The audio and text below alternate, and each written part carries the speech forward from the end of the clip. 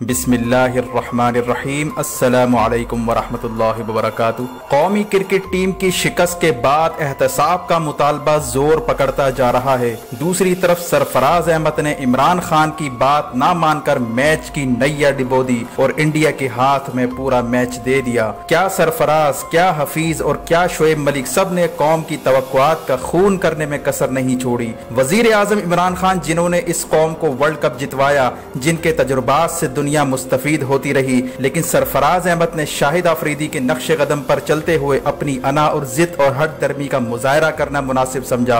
वजीर आजम इमरान खान ने यह हिदायत जारी की थी कि पहले बैटिंग करनी है, क्योंकि बैटिंग के लिए ये पिच साजगार है और टीम पर प्रेशर भी कम होगा, जिसके नतीजे में रन रेट ज्यादा बनाए जाने के चांसेस थे। लेकिन सरफराज अहमद ने टॉस जीतने के बाद इंडिया को बैटिंग का मौका देकर अपने पैरों पर कुल्हाड़ी मार दी और जिस तरह पूरी क्रिकेट टीम बेदिली से खेली और गलतियों पर गलतियां करती चली गई, इसी सूरत हाल में वजीर आजम इमरान खान ने इंतहाई अहम कदम उठाने का फैसला कर लिया, जिसकी वजह से क्रिकेट माफिया की चीखें निकलने वाली हैं। मजीद तफसीलात में जाने से पहले हमारे चैनल को सब्सक्राइब करके बेल आइकन पर क्लिक करें ताकि हर आने वाली वीडियो का नोटिफिकेशन आपको बर वक्त मिल सके। नाज़रीन कराम, पाक भारत मैच, जिसे मिनी वॉर भी कहा जाता है, हालांकि इस तरह के खेलों को संजीदगी से लेने की कतई जरूरत नहीं है। हार जीत किसी न किसी के हिस्से में आती है, लेकिन जिस तरह पाक भारत मैच से पहले मीडिया के जरिए हाइप क्रिएट किया जाता है और जिस तरह से कौम इसके साथ तवक्कुआत जोड़ लेती है, इसका लाजमी तकाजा तो यही होना चाहिए कि टीम भी उसी तरह से लगन और जज्बे के साथ खेले।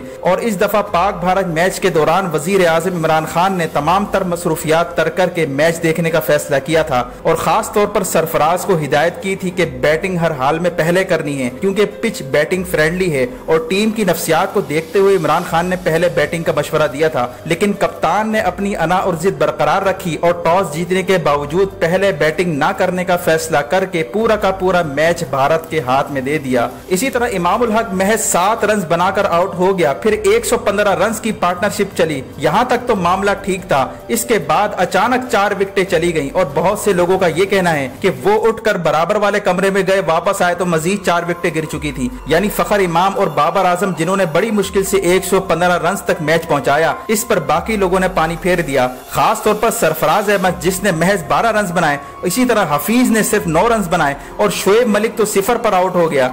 यानी ये तीनों सीनियर खिलाड़ियों ने शदीद मायूस किया और सरफराज अहमद ने इमरान खान की बात ना मानकर मैच हाथ से निकलवा दिया। इसी तरह फील्डिंग का बहुत ही बुरा हाल था। मैच के दौरान नाकिस फील्डिंग की वजह से कई मौके जाये किए गए और नतीजा ये निकला कि मैच जीतने की तो दूर की बात, कहीं भी फाइटिंग स्पिरिट तक नजर नहीं आई। कहीं से भी इनमें ना तो जज्बा नजर आ रहा था और ना कोई जीत की लगन और चाहत नजर आ रही थी। इसी तरह शोएब मलिक का हाल देखिए, जो 0 पर आउट हुआ था, आउट होते ही चेहरे पर मुस्कुराहट नजर आई, कहीं से कोई परेशानी तक नजर नहीं आई।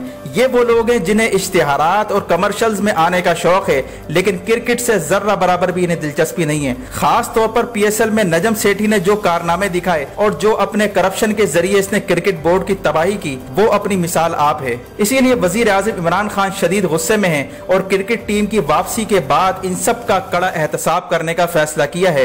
Head coach, bowling coach, chief selector Inzamam-ul हक, इन सब की कारकर्दगी पर सख्त तरीन सवालिया निशान आ चुका है। इसी तरह क्रिकेट बोर्ड में जो नजम सेठी की क़यादत में करप्शन हुई, वो सारा पिंडोरा बक्स भी अब खुलने वाला है और FIA ने सारी फाइलें तैयार कर ली हैं। नजम सेठी ने आसिफ जरदारी और नवाज शरीफ के साथ मिलकर अरबों रुपए की जिस तरह लूट मार मचाई और जिस तरह सियासतदारों ने क्रिकेट को करप्शन के एक टूल के तौर पर इस्तेमाल किया, इमरान खान ने इन सबको लटकाने का फैसला कर लिया। नजम सेठी, जिसे आसिफ जरदारी और नवाज शरीफ दोनों ने मिलकर क्रिकेट बोर्ड का चेयरमैन बनाया था, इस पर अरबों रुपए की हेरफेर का इल्जाम है और इसी करप्शन की वजह से क्रिकेट में मेरिट नाम की चीज खत्म हो चुकी है। यही वजह है कि इमरान खान की हुकूमत आते ही नजम सेठी ने अपना इस्तीफा पेश कर दिया था, क्योंकि इसे मालूम था कि अब करप्शन का धंधा ज्यादा देर नहीं चलना।